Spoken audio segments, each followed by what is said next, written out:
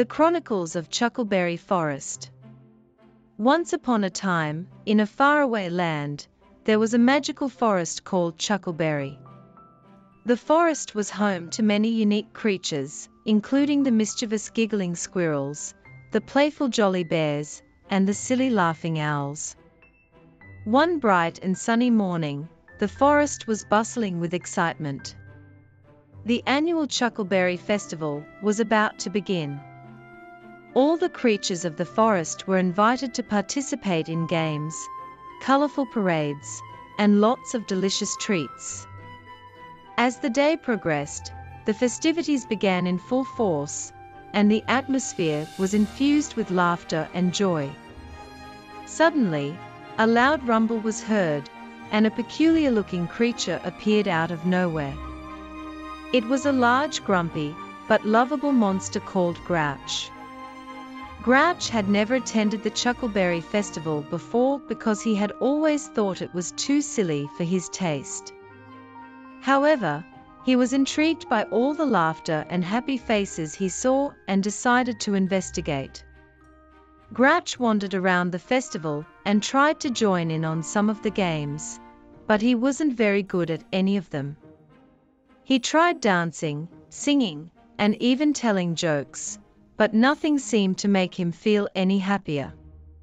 Grouch became increasingly grumpy, and by the time the sun started to set, he had decided he'd had enough of the festival and left.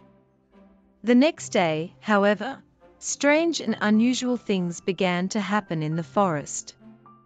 The giggling squirrels lost their giggles, the jolly bears lost their joy, and the laughing owls lost their humor. By the time the festival started the following year, the forest had become a sad and silent place filled with unhappy and grumpy creatures. The annual Chuckleberry Festival was no longer a source of joy and laughter, as it had been in previous years. Everyone tried to put on a brave face, but deep down, the animals of the forest missed the happiness they once felt. One day, a wise old owl named Hooty was sitting on his branch when he saw Grouch sneaking through the forest. Hooty followed Grouch and discovered that he had been the cause of all the unhappiness in the forest. Grouch had accidentally let out a loud grumble, and its power had spread through the forest like wildfire, sucking all the happiness out of the creatures.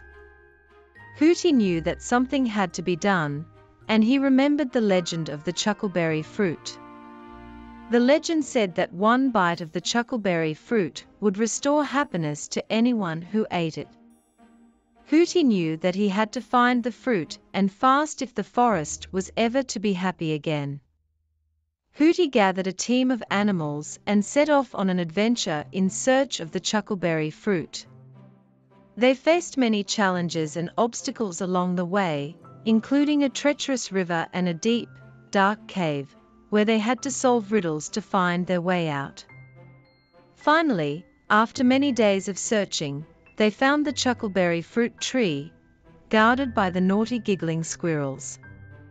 The team had to convince the squirrels to let them have some of the fruit, and they did so with a fun dance and a few jokes.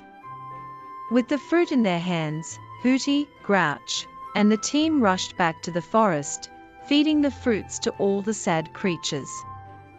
As they ate the chuckleberry fruit, the creatures' faces lit up with happiness, and a wave of laughter swept through Chuckleberry Forest. Grouch even cracked a smile, and he felt happier than he had been in a long time. The annual Chuckleberry Festival was celebrated more exuberantly than ever before, with everyone laughing and dancing with joy.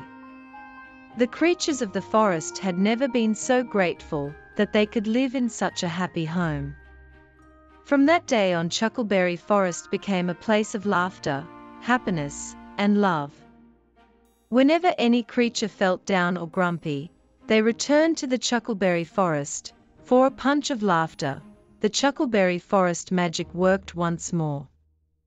And so, dear children, always remember to find joy even in the smallest things in life, and never forget to laugh and be silly just like the residents of Chuckleberry Forest always did.